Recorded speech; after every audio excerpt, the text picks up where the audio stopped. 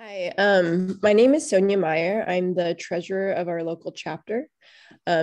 Welcome to our presentation. So like Darren mentioned and the video went over, we have a National Speleological Society, which is the overarching caving organization for the United States.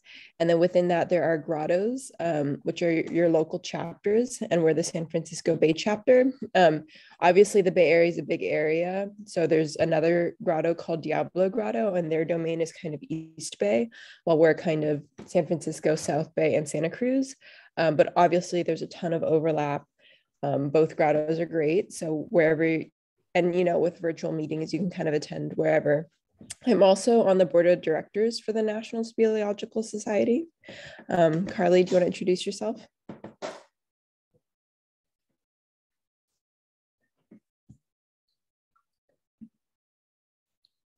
Hi, yeah, I'm Carly. I am the chair of the San Francisco Bay chapter. I've been caving for about 4 years. I grew up in the Bay Area, but then went to Southern California for college, which is where I started to really go caving. And when I moved back here for work, I knew that I wanted to get involved with the community, and so I found SFBC, and here I am. Cool, and I'm Booth. I'm the vice chair of SFBC, and I'm originally an East Coast caver. So I was born in Pittsburgh, went to school in Boston. So I was with some grottos in the Boston area. So I know lots about Northeast caves, and moved to the Bay Area a little over a year ago. Thanks. I forgot to introduce myself a little bit. I started caving in England when I was studying abroad in college. And then when I came back to the US a few years later, I actually just Googled caving, and then I found the NSS, and I found my grotto in Virginia. So I started caving in Virginia and West Virginia. And then when I moved to California, I continued to do it. Okay, next, please. So first of all, and feel free to jot this in the chat, how many of you have been caving before? What kind of caving was it? Was it a commercial cavern, guided, wild cave? And how would you describe your experience?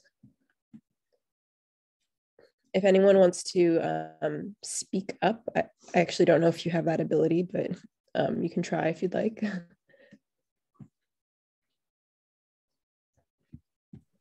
I just allowed people to unmute themselves as well. And I'll just jump in and say that I've done a little bit of caving at a national park like Caves National Park, and it was amazing, as well as walking in some massive caves in other parks. Nice. Let's see. Oh, Casey has been to some caves in Santa Cruz. I'm betting you've been to IXL. Yeah. Nice.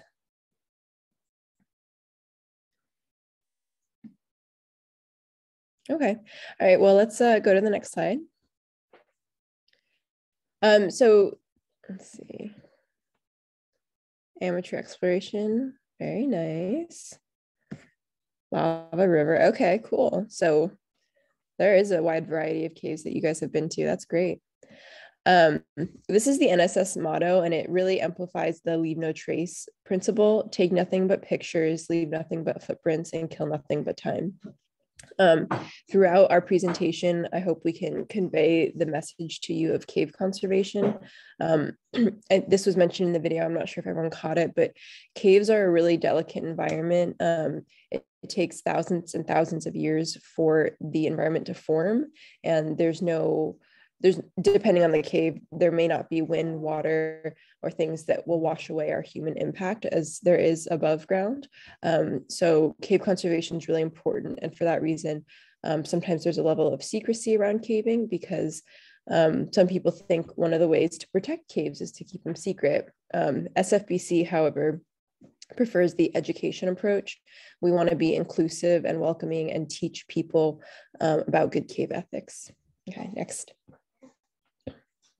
Okay, so what is caving?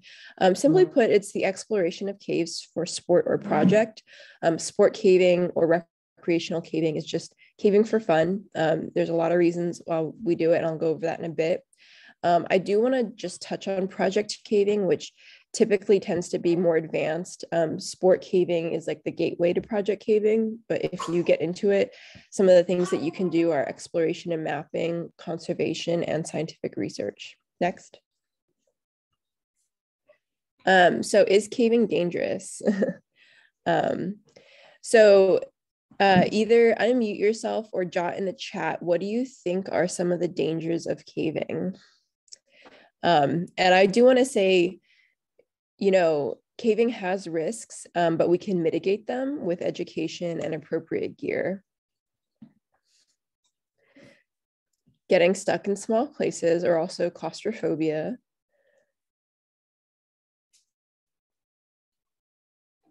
Yep, getting lost and then getting cold. That's exactly right. Getting bitten by a bat. I would say that's not too much of a hazard. Lack of oxygen, yes. And that can be an issue in some of our local California caves as well. Unsafe air, yep. Thank you guys. Okay, so next. So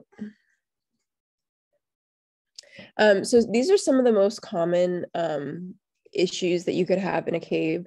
And a lot of them are tied together. So light source fails, it kind of ties into getting lost, right? You can't go anywhere, you're stuck. And then that can lead to hypothermia if you can't get out. Falling, if you slip, can also lead to you getting stuck, and hypothermia. Hypothermia is a big deal, by the way. Head bumps, exhaustion, dehydration, and then just plain old being stupid. So let's talk about the ways that we can remedy each of these. Next.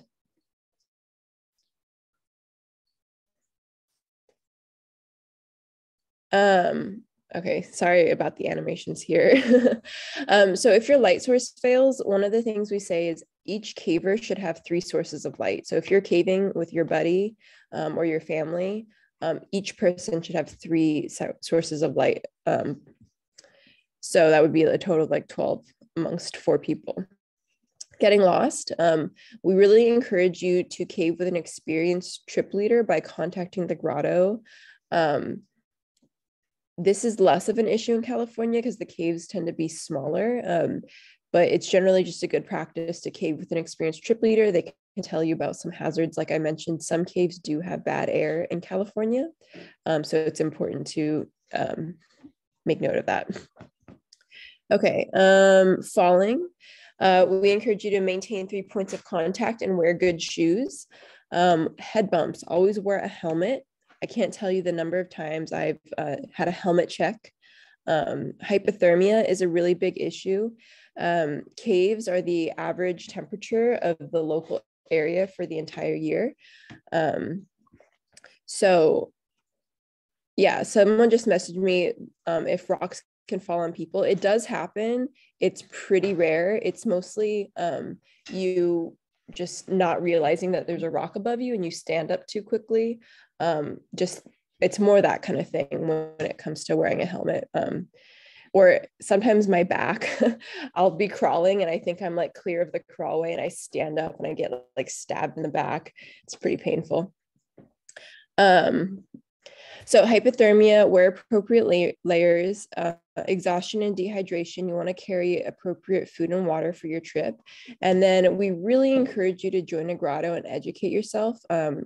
You'll learn a ton from the grotto, from the trip leaders about how to cave safely, as well as the specific hazards and how to cave softly as well. Next, please. Oh, someone asked, what is the minimum group size? And we do encourage a minimum of 4 people for a caving trip. Okay, so I'm not going to touch too much on vertical caving, except for the fact that it exists. Vertical caving is, as you can see, you wear special gear so that you can go up and down pits or drops or any vertical hazards. We do have monthly vertical practices with the grotto. So if you check out our website, you can attend the vertical practices and we'll teach you. This photo on the right is from Pinnacles National Park, where before COVID, we tried to do an annual practice there, which was super fun. But I just want to mention that there's a whole set of other hazards related to vertical caving, and we're not going to touch on it during this presentation. Next, please.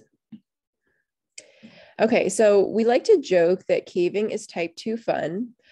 Type 1 fun is fun in the moment, type 2 is fun afterwards, and type 3 fun is not fun.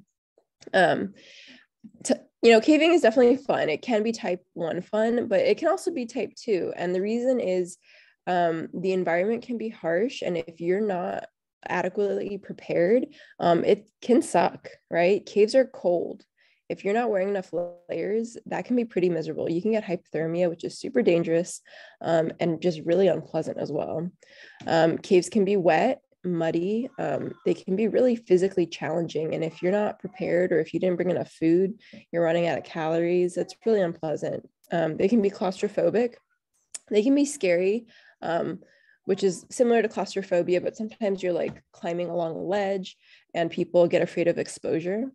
So yeah, if you're not prepared for some of these things, it can be pretty miserable. So I just say this to say that caving is fun and it does have risks, and it is challenging, but if you're prepared, you can mitigate them, and it's a really good experience. Next. So why do we do it? Masochism, we like to suffer. Just kidding. Personally, for me, it's the physical challenge. I really enjoy the exercise. I enjoy the body puzzle. I always think of caves as like a 3D puzzle that I have to fit my body through.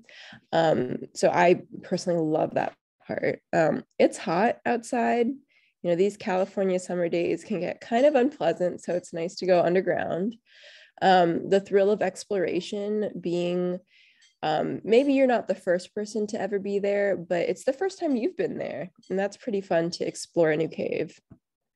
Cave life is pretty interesting. There's all kinds of cool little critters. You might go in to collect cave samples or to collect samples for science. And finally, the pretties. A lot of people really enjoy looking at cave formations and taking pictures of them and just kind of marveling at how this delicate, beautiful feature took thousands and thousands and thousands of years to form. It's pretty incredible. Okay, next. All right, so I'll pass it over. I think Booth was going to do speleothems. I'll talk about speleothems. Oh, Carly, go ahead. Yes, no worries. So here are, I'll run you through some of the pretties that you might encounter when in a cave. All of these are very delicate. So whenever we see pretties in a cave, we make sure not to touch it. We can take photos, take nothing but pictures and all that. Popcorn is one of the most common pretties in the cave. It's this like pretty rough texture along the walls and sometimes the floor. And it looks like popcorn kernels once they've been popped, but it's made of rock, so it's kind of cool. Next. Cave pearls is one of my personal favorites. Here are some cave pearls in 4 different stages of formation. They're kind of formed like oysters, pearls, where there's like this grain of rock, and then over time it gets layers of calcite around it, and then gets larger and larger as the water drips in.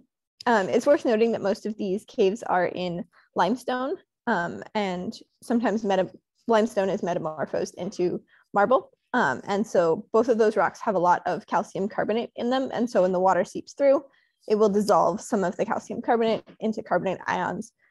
When it reaches an airspace, those minerals will precipitate out. And this is just some of the science. Precipitate out and form many of these formations. So most of these are all the same mineral, and I'll note when they're not. One other thing that we can form are rimstone dams. There's usually a bunch of crystals within the pools of water within the dam system. And it's usually formed by a small, low flow stream kind of trickling down and forming the edges of these dams over time. Next. Sometimes just the pretty rocks are cool to look at. These are from Lilburn Cave, which is the longest cave in California. as I mentioned, the limestone can get metamorphosed into marble. The marble is really pretty. And sometimes even the like sand formations on the bottom of the pools of water is really pretty as well. Next. Flowstone is another one that you've probably seen if you've been in any show cave. It's when some water comes out of the side or the ceiling and kind of drips down, and you kind of get these like draperies. They kind of look like a waterfall kind of frozen in time. Next. Sometimes I mentioned that these are often out of limestone. At some point, fossils started being in limestone. You can actually find caves that are older than fossils, but most of the caves in California have fossils or like are formed from the time when fossils were a thing. Fossils, yeah, you can find fossils like this is a trilobite in the caves as well. Another really pretty formation is cave bacon. So this is formed by really like a kind of usually in a crack in the ceiling, and then layers of water get deposited over time. And these take like millennia to form. And so you can kind of see how the minerals have changed over time in what gets deposited. These are often really, cave bacon is usually really thin. And so it's really, you can get really pretty pictures when you light it from behind because some of the light comes through. Boxwork is not calcium carbonate. It is made of mostly iron, and it's really delicate sheets of this stuff. And it is also formed in kind of the cracks between the rock. Next. Soda straws is possibly one of the most delicate formations in caves. They're all very delicate, don't touch, but soda straws are like a centimeter wide and like, feet long. So these things are basically a dripsicle that has been deposited over time. Eventually they will, what determines whether it's a soda straw or the next formation, which is a stalactite, is kind of the chemistry and the rate of drippage. And so the stalactites are kind of the like larger soda straws.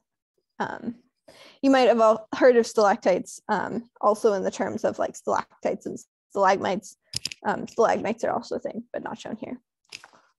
Next. Gypsum flowers. Gypsum is another mineral and it grows in all sorts of fun directions. And so you can get some really pretty formations from the gypsum forms in caves. Next. And helictites are kind of soda straws that have grown in every different direction. There's a couple of different theories as to the origins of helictites. Some think it's caused by the way that the wind blows in caves.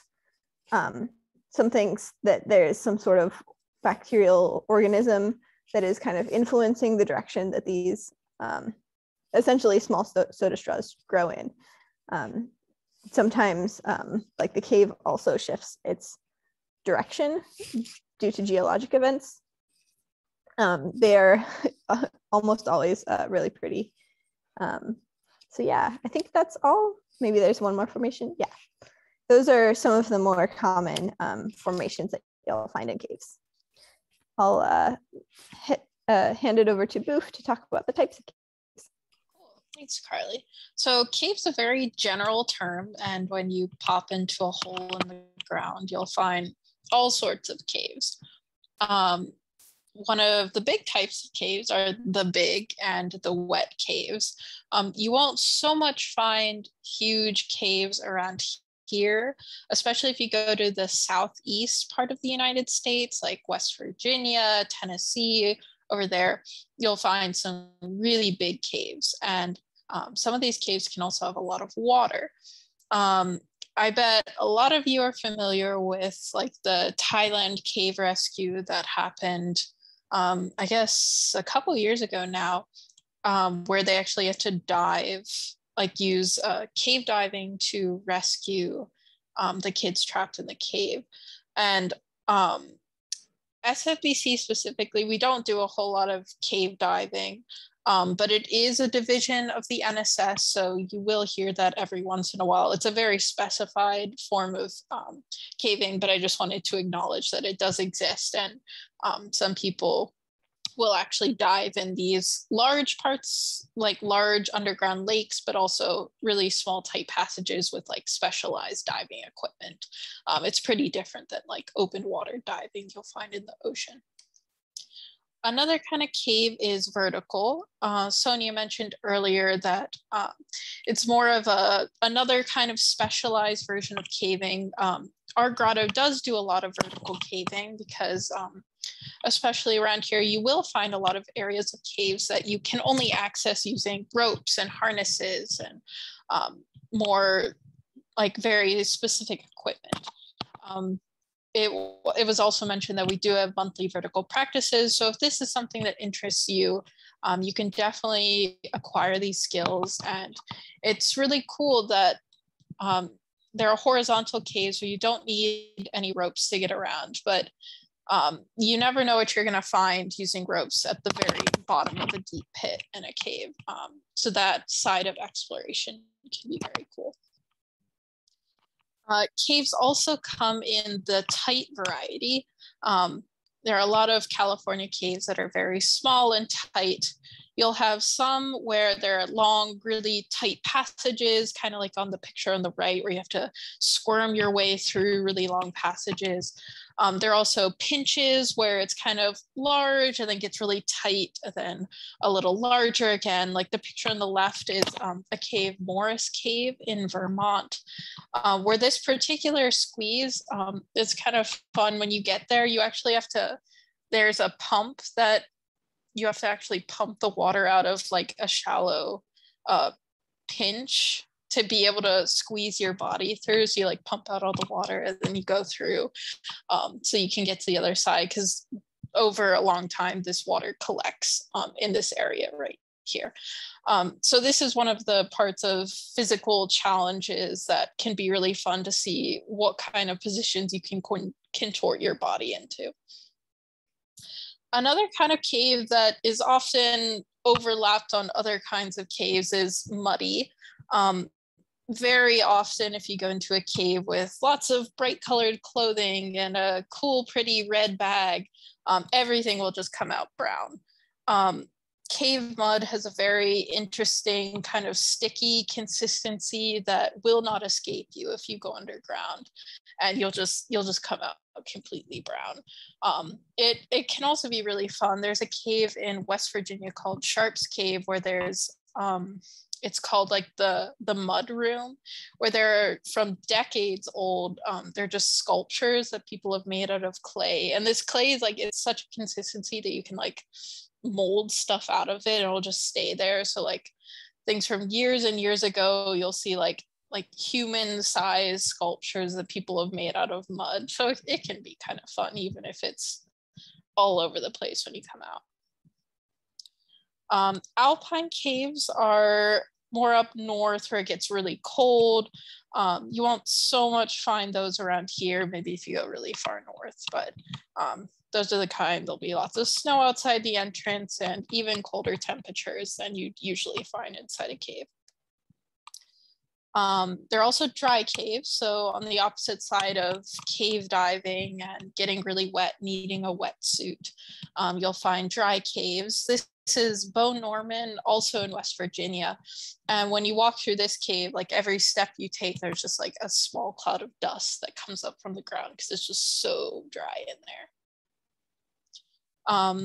Especially along the coast here, you'll find like sea caves that'll be carved out from the ocean. They can be pretty picturesque. Talus caves are a kind of cave where instead of the cave forming initially underground, this is more when you have like a canyon or like a ravine where rocks will fall on top of it and then trap it underground, and then that'll end up becoming a cave because these rocks came and kind of enclosed it in the earth. There are also ice caves. So glacier caves are where it's actually like the whole cave is in ice and it's like out of a glacier. Ice caves, the whole thing might not be made out of ice, but there's like lots of ice inside. Again, you won't so much find these around here, but if you go way up north, they can be very pretty. And lava caves. So you will find these in California, quite a few of them. They're lava tubes. They tend to be very open, kind of cylindrical, very hard to get lost in because they're formed when the lava flows after, like from a volcanic eruption. This can happen by the lava kind of burrowing under the ground. And so these lava tubes are actually where the lava from the eruption flowed outwards. And it can also form above ground as the lava kind of solidifies. It can end up making like a kind of tube above ground, which ends up becoming the lava tube.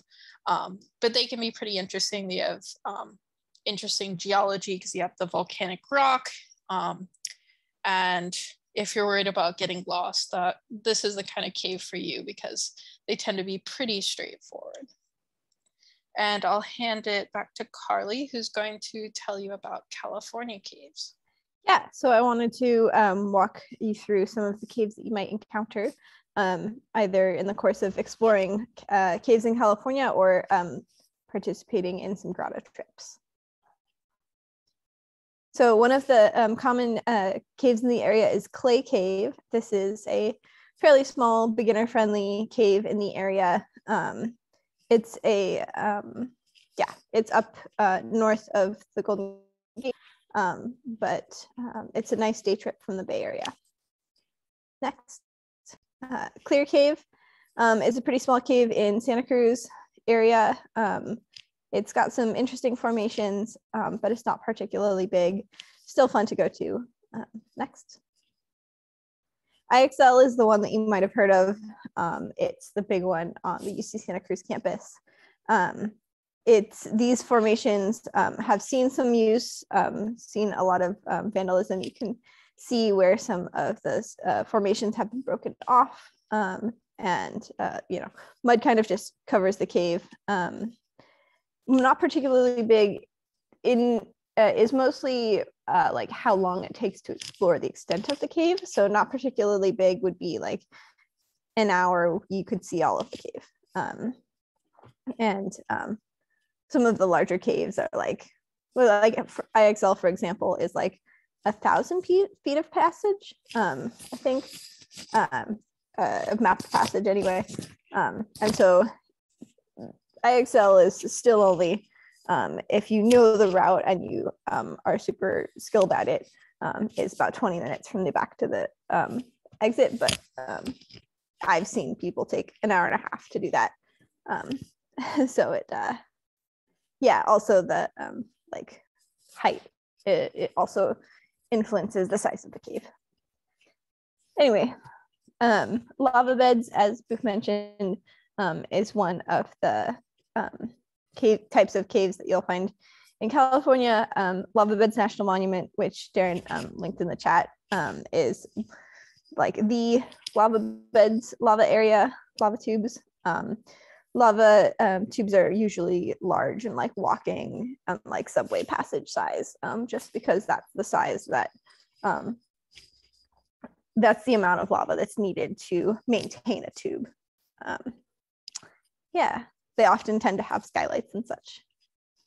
Vanished River is another cave that is in close-ish to the Bay Area. It's got a lot of delicate formations, a lot of really pretty stuff, and there is a management plan in place, and we run a couple of trips a year to Vanished River. We being the larger group of grottos. Pinnacles is one that you can just go visit on your own. Balconies Cave is a talus cave. I think the other cave in that area is also worth taking a look at. It is, talus caves are a lot of fun to climb around in and see like there might be 17 different ways to get from point A to point B in a talus cave. And that's one of the reasons that I find them so fun. Next. Someone was asking about bad air and low oxygen levels. Rockpile is an area which we've noticed seasonally has a lack of, has some amount of bad air. There's some theories as to why. There's like a research paper that's been done on it. There's some amount of plant matter that falls in and decomposes, and then depending on the temperatures, sometimes the air gets trapped down there and can't get out. So this is one of the places that we always test the air when we go. It's just a field with a bunch of rocks in it. Some of the rocks have entrances to caves. This area is also very vertical, so and the caves are generally pretty tight. But it is a good place to go if you are looking if you've got your vertical skills or just built them and are looking to explore more. And it's typically better to go to the rock pile in the winter. So great if you'd like to. So yeah, join and work on your vertical and go there. Santa Claus Cave is one on a newly acquired property for the Western Cave Conservancy. The Western Cave Conservancy is one of the organizations that helps with interfacing with landowners, providing management plans, and acquiring caves. This is one of the properties that they recently purchased. Yeah, volcano is another. I think that's the term for the general area. Some of the caves are vertical, some of the caves are horizontal. As you can see like a lot of popcorn on the walls. That's pretty common for caves in this area. Next. Millerton is one of my favorite caves because I also enjoy the sport of canyoneering.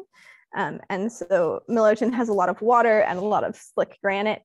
It's actually formed just entirely from water, carving out this granite stuff. And so it's a completely different type of feeling of cave. There's a lot of, like, you wear a wetsuit. It's a lot of water. You can, fall in puddles that are like neck deep. There's a lot of interesting challenges to Millerton. This is outside of Fresno. A lot of interesting challenges to Millerton that I enjoy. Thanks, Darren. And then Mineral King is a part of Sequoia National Park, and there's a lot of caves in the Mineral King area. And there's some work that's been done to connect the hydrological sources in the area to the caves. Of note in the Mineral King photo, the white stuff is actually not snow, although these caves are in an area where it does snow in the winter, but this is actually rock. The rock is just white because it's marble. Next. Rippled is one of our favorite caves to run beginner trips to because it's shaped like a hand. Like there's an entrance and then the passages kind of all go out from there.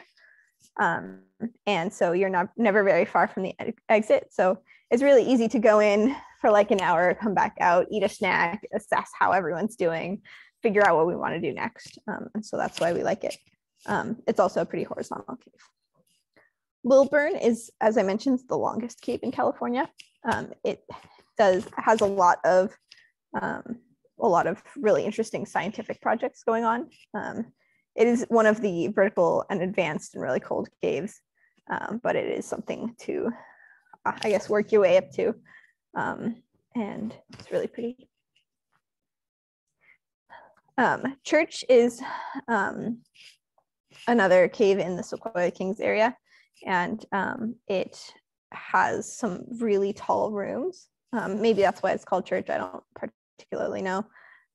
This is an example of the backpack that I'm wearing is red. It's like bright red, but by this point in the cave, it's turned pretty brown. Next. Crystal 67 is another cave that is notable for having the largest room by volume in California. it's got the mountain room, which is just kind of the side of a mountain is hollow. This is another cave that is vertical. Empire Cave is another cave near IXL. It sometimes has bad air, we've noticed lately. So if you do choose to explore it, proceed with caution. If you start to feel faint or lightheaded, then just return back the way you've gone. Great. So there's a couple caves coming up here, which are also beginner caves in the Gold Country area, more or less. They've got some pretty cool formations. Sometimes we run photo trips there. It's kind of nice to get some beginner caving in that with stuff that's actually pretty. So this is Grapevine, which is one of the caves in the area. Next. Heater is another one. I like this one because it's really sparkly. You can see the formation in the back. It's just like, it's sparkling, it's bright white. It's really cool to see kind of formations that have been preserved so well. And just like you go in and you put your headlamp on, and or you have it on, but you shine your headlamp at it and it just glitters. It's pretty amazing. Next. And Wool Hollow is another fun one in the same vicinity as Heater. So this is demonstrating the principle that like sometimes it's easy to get in a cave, but sometimes it's harder to get out. So they've used some webbing to use as a hand line to help the climb out. But it was pretty easy to get in here because you can just kind of push against the walls and kind of slowly step down. It's a little harder to get out. So whenever you're exploring a cave or a hole in the ground, it's good to know how you're going to get out. Next. Windler is one of the ones that the Western Cave Conservancy manages. This has got some of the prettiest decorations that I've ever seen, prettiest formations that I've ever seen in California. Here are some soda straws with like more crystals growing off of the soda straws. It's just mind-blowing what you can see in this cave. And then I also like to mention Bigfoot because it is the deepest cave in California and it has the potential to be the longest. We are doing some active work in this area, and there's a lot to be mapped and connected and everything. But hydrologically, it could be the longest.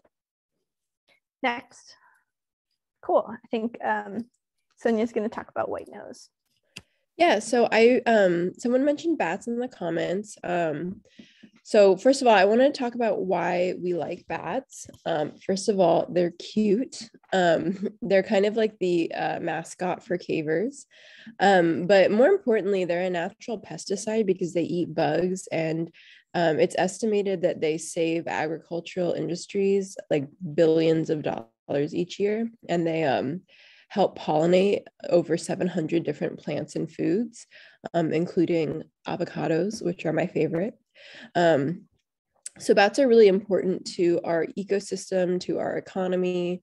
They're super cute, and it's just nice to, help preserve animal ecosystems. So what's been going on with bats is something called white nose syndrome. It is a fungus called PD. I'm not going to try to pronounce that, but it started in 2006 in New York, and it has slowly spread across the US. I believe 2 years ago, I think it was, had the first case of the first detection of PD in California, but not white nose syndrome. So this disease has killed millions of bats, and how it works is that fungus grows on the nose. So you can see in the image, they have white fuzz on their nose. So that's the fungus, and it wakes up bats from hibernation, and then they die of starvation. So bats will reserve fat for the winter, right? And they go to sleep. When this wakes them up, one, it burns all of their fat reserves, and two, they go fly out into the cold, and there's no bugs, there's nothing for them to eat, so they die. What can we do about it? We can decontaminate our gear. There's 3 methods for decontamination. One is heat, so hot water. One is sunlight, and the other is just Lysol, so something that will kill fungus.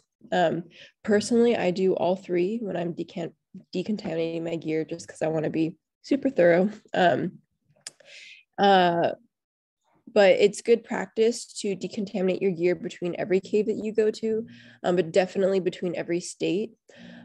California has, like I mentioned, detected the fungus, but it has no cases of white nose. And what people are saying is that it's unlikely to affect the bats here just because of their natural they don't really hibernate because it's warmer, and they don't roost together like they do on the East Coast. So we're very hopeful that we will not have white nose here, but we should still do everything that we can to prevent the spread, to prevent further spread. Next. Yeah, so caving can be very exciting and lots of fun. And in order to keep it that way, there are lots of things that you can do and you really should do to keep everyone safe and happy. The first of which is never cave alone. So we recommend at a very minimum 3 people. 4 is even way better, at least 4 people when you go caving. Never go alone. Each of you should always have at least 3 sources of light. At least 2 of those should be able to go on your head so you have your hands free for crawling and climbing and things. Some caves require permission, like a permit to get into. You should always research and make sure you're doing everything you need to be allowed into the cave you're going inside. If you violate the rules that the landowner has put in place, this could jeopardize future cavers being able to go into the cave. You should never vandalize a cave. So some of you have mentioned that you've been to IXL, or it's also known as Hellhole in Santa Cruz. You don't want to do what people have done there and like put spray paint and all kinds of stuff all over the cave. That's not good for the cave environment. It's not nice for future cavers to look at. You can actually get prosecuted for this from the Federal Cave Resources Protection Act of 1988. So it actually is a federal law not to vandalize a cave. Make sure you're taking care of yourself when you're in a cave. You always need enough food and water. You always don't rely on your best friend. Oh, they'll bring enough water for me too. No, you should be prepared for yourself, have everything you need, layers. You should really be self-sufficient so that if anything goes wrong amongst all of you, you should be able to take care of yourselves. One kind of small thing is if you haven't had much experience wearing a headlamp, so like a head-mounted light, it's actually very easy to blind each other. If it's pointed right in front of you and you look at your friend's face, you can actually blind them. And you want to make sure you're not doing that while you're doing something like climbing or anything. Don't forget to decontaminate your gear. We love bats. Please don't kill our bats.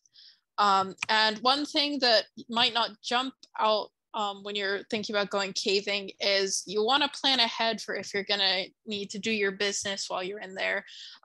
If it's a long cave, you might need to bring like a bottle. I've heard cave burritos, one term that people will bring like tinfoil and bags if you're really going to be in there for a long time. It's not nice for the cave environment or anyone else after you. If you're just going to the bathroom in the cave, especially not like in a running stream of water. Now, if you don't follow all these guidelines, you could end up needing rescued from a cave. Like if you didn't bring enough light, all your lights go out. You didn't bring enough food and you start to get hypothermic, you get lost. Rescues are not fun. For every hour it takes you to go into a cave, it's estimated it takes about 4 hours for a rescuer to come and get you out of that. So you really don't want to be stuck in a cave for hours and hours, if not days, if you need rescued. And it's just not a fun time for everyone. So take care of yourself, take care of your friends, make sure you're caving responsibly. So what do you need to actually bring when you go caving? Now, this is one of the things that you can definitely get by not spending a whole lot of money if you just want to try something out. Like if you've never been caving before, don't go buying like hundreds of dollars worth of stuff for something you may not end up actually liking. You can certainly borrow some things, like our grotto will rent out some items, and if you're going on a trip with your trip leader might also be able to lend you some stuff. So the basics are you always need a helmet. It's really easy to underestimate how often you're going to hit your head in a cave, and you'll be very grateful you had a helmet for it later. You also want to make sure this is a proper helmet, so it needs like a proper suspension system. Like if a rock falls on your head, you really want that to be there to protect you. So you'll need headlamps. They can get very pricey, but especially if this is a low-key trip, you don't need to go all out. Rugged clothing is important. Some cavers will have like whole cave suits. If you're just trying it out, especially, you can just go in like whatever your most rugged old clothing that you just don't care about are. Like you can wear really old tennis shoes as long as they still have a really good tread, because caves can be very slippery. If you have like an old sweatshirt and like, I don't know, really old pants that you don't mind getting ripped up. Knee pads are way more important than you might think. You can even just use like gardening knee pads or biking knee pads or anything of the sort. You'll probably be crawling an awful lot in caves, and rocks can be sharp, and it's nice to have a bit of padding there. And also gloves. So gloves are not only for your fingers protection, but it's also for the cave protection. Your fingers have oils that aren't good for formations, which you shouldn't be touching anyway, but you don't want to get your oils all over the cave. There are some other things you might end up needing, like if you're going into a very wet cave, you might need a wetsuit, so it kind of keeps you warm when you're in the water. If you end up going to a vertical cave, which you would have previous training for, anyway, you might need vertical gear, but really this is the basics you need for like a beginner horizontal trip when you're for what you're wearing. And in your cave pack, so that's everything you're bringing that's not directly on your body. Normal cave packs that you'd buy as a cave pack, they tend to be cylindrical for you to be able to really nicely put through like a squeeze, and they often have drainage holes, so if you're going in water. But really any old backpack that you don't mind getting ripped up is fine. This is where you'd put your extra lights, food, water. A trash bag's always good. I actually recommend sticking a trash bag inside your helmet, because say something goes wrong, you get separated from your cave pack, you'll always have a helmet on your head, and trash bags can be very effective if you're hypothermic and need to warm yourself up. You can kind of wear it as like a dress. You just poke a hole in the top and the sides. So it's nice to have that in your helmet if you need it. Space blankets are very cheap. You can buy them like on Amazon, probably even Walmart. They're like those foil type of blankets that are really good at heat retention.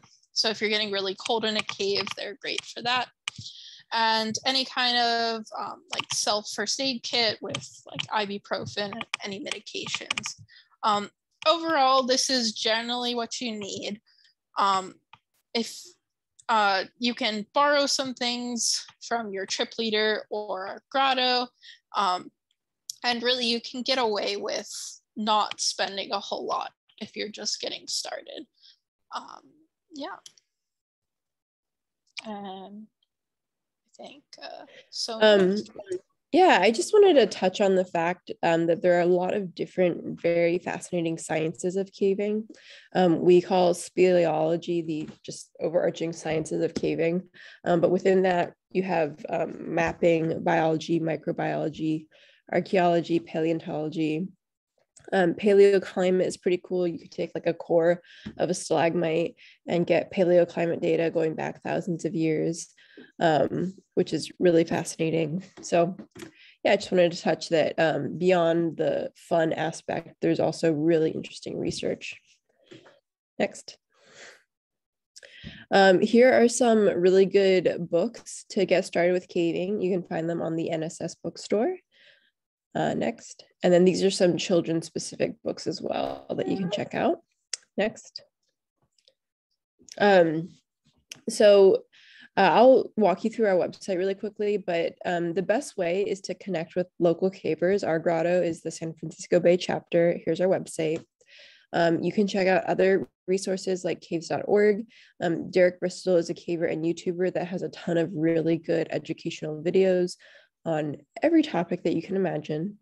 And then the Caving Podcast is a really good podcast that highlights different cavers and talks about all kinds of really interesting things. So I'm gonna share my screen so you can see our website and just give you a quick walkthrough. So most of the information you need will just be right here on the homepage. We used to meet in person in the San Carlos Library, but now we have our meetings online. Our email list is here, our trip calendar, and then we have a separate email list for new cavers where we only will announce beginner-friendly trips or things that might be of interest to new cavers, as opposed to the mailing list where you might hear more about speleopolitics and more advanced topics, vertical trips and things like that. And then our links up here are pretty straightforward. We have information on white nose decon. We have resources specifically if you're new to caving, different kinds of caving, how to cave with us, the trip calendar, how to join our lists. We have a $20 membership fee if you want to join the grotto. And if you do, you get access to the members only section where we have a trip fund, a Wikipedia of local caves, past newsletters where you can read about caves in the area as well as all over, past presentations, and a joint calendar. So yeah, I saw Darren said he would share some of these resources, but you can also click contact here. It'll get to us. We also have a Facebook page as well. So there's a lot of ways that you can contact us. Let's see. Does anyone have any questions? And I would just like to remind you that you are welcome to turn on your audio now to ask questions. You may show up in the recorded video if you do so, but if you don't want to do that, you can also drop questions in the chat and we'll be able to answer those as well. Mm-hmm. Do you have to be slim or average build or height to cave? No, people of all sizes and all heights cave. The fun thing about that is that depending on the cave, you may be at an advantage if you're short or something like that. So it really depends on the cave. And or then a disadvantage. Like I'm pretty short and I struggle to do some of the moves. And so like it's really actually advantageous to have a variety of sizes and builds on your cave trip, because some things that like I might need a hand with something and yeah, but you might want to like have somebody to poke their head in a really small hole and see if it goes, and if it goes then everyone else will try a little harder. Yeah, and then for being slim, like when you're squeezing through a tight squeeze, like fat will move, right? Bones don't. So I would say it might be a negative to be big boned if you're in a tight crawly cave, but fat moves.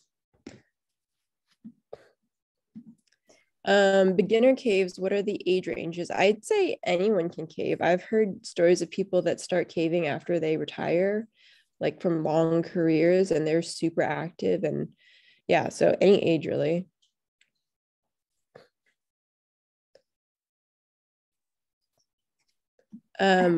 What is the max size for a group you would do? I would say it depends on the cave and the comfort of the trip leader. Personally, I probably wouldn't do more than 10. And usually when I'm leading a trip, I'll also want at least one other experienced caver to kind of be the tail. So I would be at the front, and then someone that I know is experienced would be at the back, just to make sure we don't lose anyone. Kids make really great cavers. They are generally pretty fearless and will, yeah, as long as they have the proper gear, which is like they make helmets for kids and a headlamp, just kind of set them loose. There are some of the vertical caves, I've seen people with kids as young as like 4 or 5 teaching them to do vertical things as well.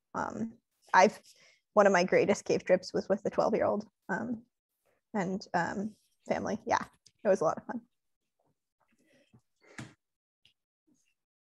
Also say SFBC will often have like pretty big caving trips, but we'll split up into smaller groups. So like we'll go to Rip Boulder Millerton with a group of like 30 people, and then we'll have 4 like smaller groups within that'll go to different sections of the cave and kind of leapfrog each other. Not recently though, COVID.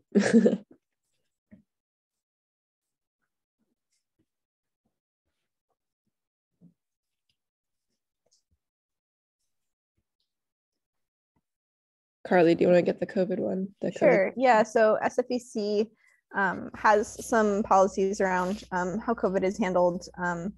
Now that people have been able to get vaccinated and such, we basically our current policies are the trip leader kind of determines what the restrictions are and has to communicate that when they like announce their trip to the grotto. So this could be anything like limiting the group size to making sure everyone's fully vaccinated.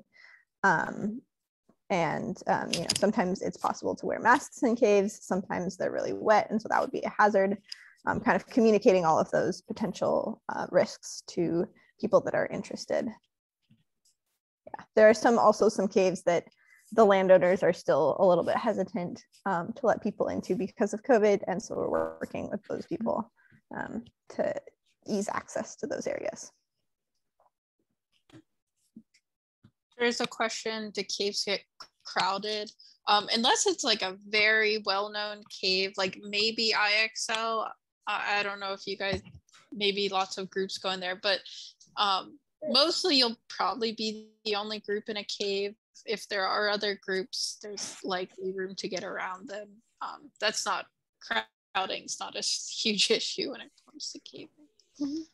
Some caves also have management plans that like limit the number of people or groups that can go in any given like week or month or year. And so we try and kind of figure out what the carrying capacity, so to speak, of the caves are. And so some of the more delicate caves, like for example, Windler has a cap of like 40-ish people a year, which is currently large enough for cavers to be able to go at least once. When is the next SFBC beginner trip? I don't believe we currently have anything on the calendar. Is that correct? I don't think so, but we certainly could. We have I think in the past month, we've run some things to like Volcano and yeah, I'd love to get back to IXL before the end of the year. Yeah, that would be a good one. We hadn't been doing anything in person for a pretty long time. We started doing vertical practices because they're outdoors a few months ago. And then we've had a few caving trips, but it's definitely been a little bit slower than usual. Before COVID, we would have at least one trip a month. Yeah, even if there's not a trip right away on the calendar, I'd highly recommend the vertical practices because they can be a lot of fun and you can meet people from the grotto and it's a good place to network. And oh, you go to this cave, you wanna maybe run a beginner trip there, you can probably convince someone. Yeah, definitely, especially in caves like ask. Yeah, people are willing to. We also often run like cleanup trips to some of the caves like IXL. So if you're like, hey, like I think I've seen some trash in this cave, let's go caving there and also pick up some what we find. Yeah, people really care about conservation, and so you can probably find someone happy to do that.